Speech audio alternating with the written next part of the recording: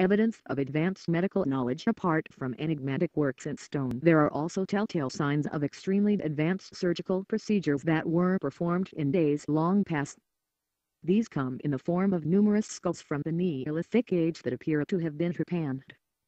Trepanning involves inserting plates into a patient's skull. It's a delicate and quite advanced medical procedure. Richard Mooney explains the process in his book Colony Earth in this way. Trepanning today is an operation in which a section of bone in the skull is removed, either to ease pressure caused by a tumor or blood clot, or to remove splinters of bone caused by a skull fracture, and the cavity closed by a plate. The operation is hardly minor and requires great skill and care to perform. It is difficult to believe that Neolithic man, if he was, as has been thought, extremely primitive, could have carried out such operations with the crudest techniques, the flint knife, and no anesthetics or notions of hygiene. Evidence shows that the survivors of this ancient cranial treatment also went on to live for years afterwards. This is very remarkable considering that up until quite recent times, patients undergoing any type of trepanning had a very high mortality rate due to infection, blood poisoning and the other obvious complications involved with cranial surgery. Still more evidence of ancient trepanning also comes to us from the former Soviet Union, where examination of several skulls unearthed at Ishtaikuni near Lake Sevan in Armenia indicate a similar highly developed technique of cranial surgery employed over 4,000 years ago. One patient had obviously suffered a serious head injury, and the prehistoric surgeon had neatly plugged the fracture by using a carefully shaped wedge that had been delicately crafted from animal bone. The skull showed obvious signs that the patient's bone tissue had then grown over and enveloped the plug, which adequately indicates that the person had survived the operation and lived for quite some time afterwards. Another similar skull was found, revealing that one woman had been operated upon to remove an inch-wide object that had smashed through her skull, penetrating directly into the brain, but the surgeon had cut around the object to remove the splinters and again closed the wound using a section of crafted animal bone. Such an operation would have been incredibly complex and would also have undoubtedly involved brain surgery, and yet the growth of the bone over the wound again shows that this patient of prehistoric times was then able to live on for many years afterwards. The petrified human skull. Another completely baffling artifact was unearthed in the form of a petrified human cranium with the eye sockets broken that was found along with other human bones and soft organs in Pennsylvania and again in an anthracite vein. Figure 34. According to official geological estimates, the structures of anthracite are a minimum of 300 million years old, which means that this man existed on Earth in the Carboniferous period or possibly even earlier.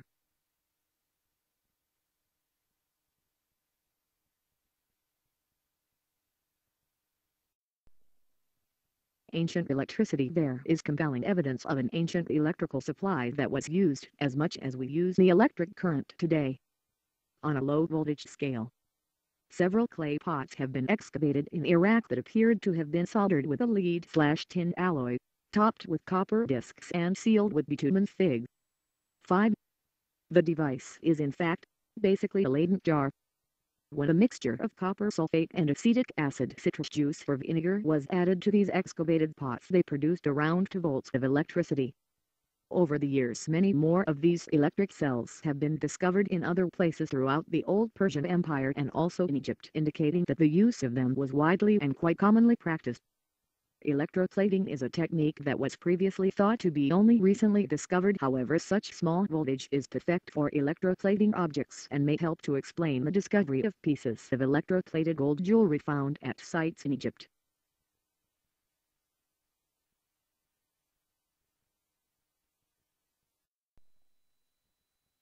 On the higher voltage scale, scholars have often wondered how such intricate paintings were done in many Egyptian tombs, and yet there are no signs of soot on the ceilings of any of them. Soot would indicate the use of a candle, lamp or some kind of flame to provide light for the artist. Many have surmised that a series of linking mirrors may have been used to bring in light from the outside. There are, however, some very interesting paintings on the walls of a tomb at Abydos in Egypt that appear to show people holding large filament devices like big light bulbs that are resting on stands and attached to some kind of power supply box by a cable, while other people are working nearby with hand tools. Figure 36.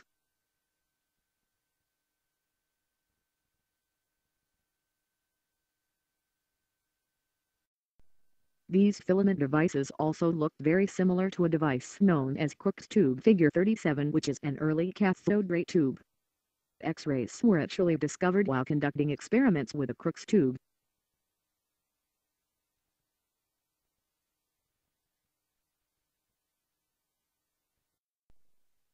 An ancient X-ray machine. There is also a quite remarkable rock painting that can be found in the caves of Cerro Muerto in Peru that closely resembles a figure with raised arms holding what appears to be an X-ray plate of the thorax. I have been unable to obtain a photograph of the painting, but apparently the ribs, chest cavity and a central column resembling the spine are all clearly visible on the plate the figure is holding. Now what on earth could that be doing there? A fossilized human shoe print. The most amazing artifact was discovered in Antelope Springs, Utah by William J. Meister in June of 1968. Meister split open a 2-inch thick slab of rock with his hammer, and the rock fell open like a book, revealing the shoe print of a human on one side with trilobites right in the print itself. Figure 38. This artifact is extremely significant because this is not a footprint. No, it's a shoe print. The other half of the rock slab in turn showed an almost perfect mold of the print and fossils. The shoe print is 10 1/4 inches long and 3 1/2 inches wide. The heel is indented slightly like the sole of a modern shoe and seems to have crushed a living trilobite. The obvious problem the artifact creates is that trilobites lived between 300 and 600 million years ago, yet here is evidence that a person wearing the shoe once crushed one beneath his heel. The heel of the fossil print even displays fine stitching similar to that found on a modern leather shoe. Go figure.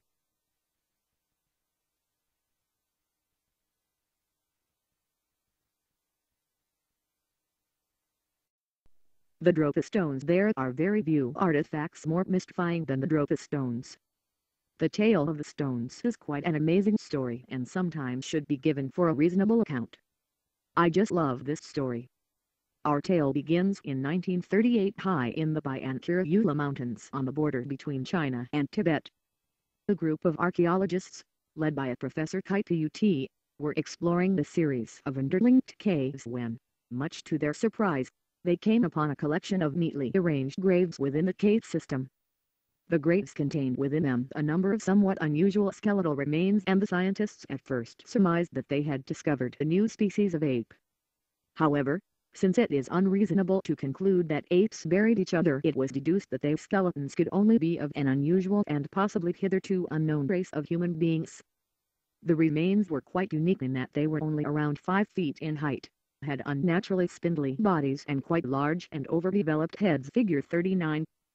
While the archaeological team was studying the skeletons, one of the men also accidentally stumbled across a large, round stone disc that lay half buried in the dust on the floor of the cave. The disc had a hole in the center and a fine, spiral groove radiated to the rim and looked ridiculously like the kind of Stone Age gramophone record. Figure 40. Closer inspection, however, showed that the spiraling groove was, in fact, a continuous line of tiny and very closely written characters that had been somehow meticulously inscribed onto the surface of the disc. The object that appeared was indeed a record of sorts, though not of the gramophone variety. On the walls of the caves themselves, archaeologists also discovered crude pictures of the rising sun, the moon, the earth, and some unidentifiable stars, all joined together by lines of pea-sized dots. The discs and the cave drawings have both been dated at around 12,000 years old.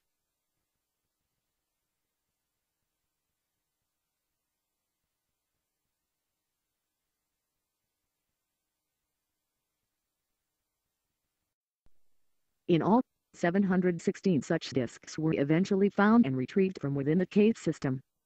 All have been dated as being between 10,000 and 12,000 years old. Each stone disc is precisely 9 inches 22.7 centimeters in diameter and 3/4 inch 2 centimeters thick. Each disc has a perfectly circular 2 centimeter hole in the exact center, and each bears an inscription in the form of strange carved hieroglyphics. For 20 years after their discovery, all attempts to translate them having failed, the discs sat in the Peking Museum mostly forgotten. Finally, in 1963, another Chinese professor, Drive Sunam Nui, was finally able to break the code and set about deciphering the discs. and it's here that the story becomes even more intriguing.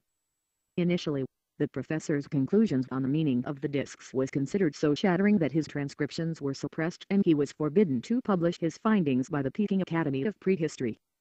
However, 2 years later in 1965, Drive, Nui and 4 of his colleagues at last received permission to release his transcription.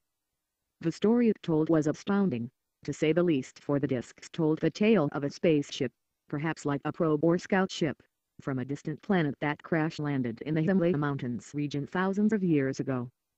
They tell how the surviving occupants of the spacecraft, the Dropa, had taken refuge in the caves of the mountains, but despite their peaceful intentions, they had been misunderstood by members of the local Ham tribe who were occupying neighboring caves. The Ham tribe distrusted them and hunted down the survivors and killed some of them. According to Drive, Sunam Nui, one of the first lines of the hieroglyphs reads, "The Dropas came down from the clouds in their aircraft. Our men, women and children hid in the caves 10 times before sunrise. When at last they understood the sign language of the Dropas, they realized that the newcomers had peaceful intentions." Another section mentions that the Ham tribe eventually became the friends of the Dropa and even expressed regret that their spaceship had crash-landed in such remote and inaccessible mountains and that there had been no way of building a new one to enable the Dropa to return to their own planet. However, in those 27 years since the discovery of the first disc, archaeologists and anthropologists had also learned a good deal more about the isolated Biancarabula region, and much of the information seemed to corroborate the bizarre story recorded on the discs. Local legends, still surviving in the area, also speak of small, gaunt, yellow-faced men who came from the clouds, long ago.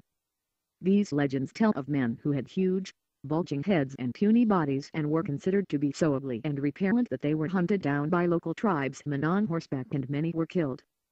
The description of the invaders is also remarkably close to the skeletons originally discovered in the caves in 1938 by Professor Kaitut. Most interestingly, the cave systems of the Biancarabula mountain area are still inhabited today by 2 semi-troglodyte tribes known as the Hams and the Dropas. The Dropa tribesmen are themselves extremely odd in appearance, being somewhat frail and stunted and averaging only about 5 feet in height. They are neither typically Chinese nor Tibetan, and anthropologists readily admit their racial background really is a mystery. Are the Dropa the descendants of the people mentioned in the discs? Do these strange discs actually record a disastrous space mission by alien astronauts 12,000 years ago? Nearly all the leading theorists believe so. We may never know for sure, but the message contained in the discs is extremely fascinating nonetheless. The fossilized human finger. Another similar artifact that simply just should not exist is this fossilized human finger. The fossil, known simply as 93-083 Deutsche Marks, dates from the Cretaceous period or about 100 to 110 million years ago. Figure 41. X-rays of the specimen have also shown some less dense areas within the finger, revealing the presence of marrow within the bone, shown in the slide by the darker areas.